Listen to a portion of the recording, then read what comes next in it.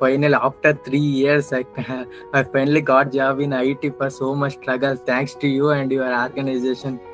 How much I appreciate, sir. So within 3 years, you are searching the job. Yes, sir. I want to place in IT for 3 years. Screening is a very important because you will learn all about in 1 month. But when it comes to that screening or any interview, your mind goes blank. You don't remember anything.